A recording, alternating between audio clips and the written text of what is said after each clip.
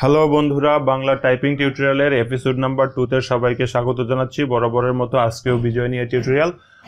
গত এপিসোডগুলোতে আমরা দেখিয়েছিলাম আকার রসিকার, রস্যকার, দীর্ঘকার এবং দাড়ি, ক খ ত থ দ ধ এগুলো নিয়ে গত পর্ব দেখিয়েছিলাম। এই পর্বে আমরা দেখাবো নিচের লাইনটার ভিতরে অর্থাৎ যে থেকে এই প্রশ্নবোধক চিহ্নের ভিতরে কি কি রয়েছে। তো প্রথমে আরেকটি কথা বলে নিই, যারা কেবলমাত্র ইংলিশ টাইপিং ভালো পারেন এবং আমার এই টিউটোরিয়াল দেখে মোটামুটিভাবে শিখেছেন এবং সেই সাথে যারা আমার এই বিজয় টিউটোরিয়ালের প্রথম এপিসোড দেখেছেন এবং প্র্যাকটিস করেছেন, শুধুমাত্র তারাই এই দ্বিতীয় এপিসোডটা দেখবেন। অন্যথায় আপনারা সেই টিউটোরিয়ালগুলো দেখে আসেন, প্র্যাকটিস করেন, তারপরে এখানে চলে আসেন। ওকে, আমরা বরাবরের মতোই আমার আঙ্গুলটাকে এফ এবং জেতে ফিক্সড করে দেব এবং আমরা দেখব এখন কি কি রয়েছে। আমরা মনিটরের দিকে তাকাবো, আমরা কিবোর্ডের দিকে তাকাবো না। চলুন তাহলে আমরা প্র্যাকটিস শুরু করে দিই।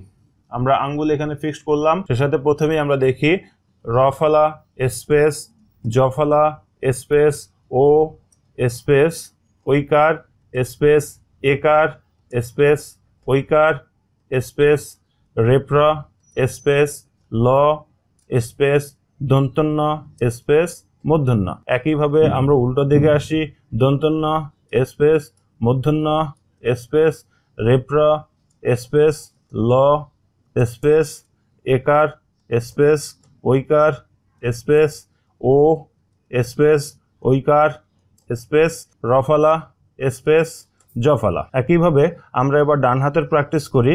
আমরা জানি যে এন থেকে এদিকের অংশগুলোই হচ্ছে ডান হাতের কাজ। তো আমরা দেখি আসলে কি কি রয়েছে।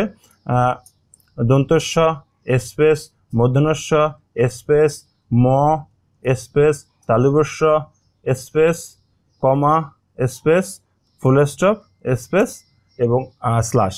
তারপর আমরা উল্টার দিকে আসি। এগুলো আসলে শিফট না চাপ দিয়ে দিলেও হবে, আপনারা প্র্যাকটিস করার সময় দেখবেন। আসলে এই বাটনগুলো বাংলার জন্য খুব একটা বেশি কার্যকর না, তারপরও যখন দরকার হবে তখন আমরা ম্যানুয়ালি এভাবে চাপ দিয়ে দেখতে পারি।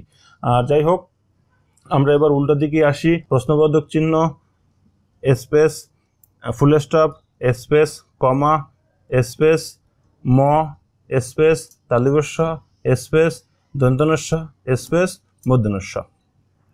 তো এভাবে আপনারা কন্টিনিউ প্র্যাকটিস করতে থাকেন এবং মোটামুটিভাবে যতক্ষণ সম্ভব, যতক্ষণ না পর্যন্ত আপনার হাতে চলে আসে এবং ততক্ষণ পর্যন্ত আপনারা প্র্যাকটিস করতে থাকেন। এবং সেই সাথে বলবো যে মুখে উচ্চারণ করবেন এবং সাথে সাথে এখানে কিবোর্ডে প্রেস করবেন, অর্থাৎ মুখে উচ্চারণ এবং প্রেস দুটি একই সাথে হবে এবং কিবোর্ডের দিকে তাকাবেন না, সবসময় মনিটরের দিকে তাকাবেন। আর ডিসপ্লেতে কিছু এক্সারসাইজ দিয়ে দিচ্ছি, প্রয়োজন বোধে ভিডিওটা পুশ করে তারপরে আপনারা এটা দেখে দেখে প্র্যাকটিস করেন। এবং ডিসক্রিপশন বক্সে কিছু এক্সারসাইজ দিয়ে দিচ্ছি, আপনার হাতে যখন টাইপিং চলে আসবে তখন আপনারা এই এক্সারসাইজগুলো দেখে দেখে প্র্যাকটিস করবেন। আপনারা কখনোই দেখে দেখে টাইপ করবেন না, আঙ্গুল ফিক্সড করে তারপরে বাটনে চাপ দিবেন এবং মনিটরের দিকে তাকিয়ে দেখবেন আপনি মুখে যেটা উচ্চারণ করতেছেন সেটা আসলে সেখানে প্রেস হচ্ছে কিনা বা সেই অক্ষরটি ডিসপ্লেতে দেখা যাচ্ছে কিনা। যদি দেখা যায় তাহলে মনে করবেন ঠিক আছে, অন্যথায় আবার একটু দেখে প্রয়োজন বোধে প্র্যাকটিস করেন।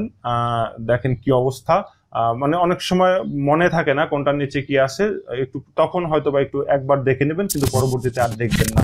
সবসময় ডিসপ্লের দিকে তাকাবেন, হাতের দিকে কখনোই তাকাবেন না, শুধুমাত্র দুটি আঙ্গুল দিয়ে সেটি প্র্যাকটিস করার চেষ্টা করবেন। তো সবাই ভালো থাকবেন। আমাদের নিয়মিত আপডেট পেতে আমাদের চ্যানেলটি সাবস্ক্রাইব করতে ভুল করবেন না। আর পরবর্তী টিউটোরিয়াল দেখার আমন্ত্রণ জানিয়ে এখানেই বিদায় নিচ্ছি। আল্লাহ হাফেজ।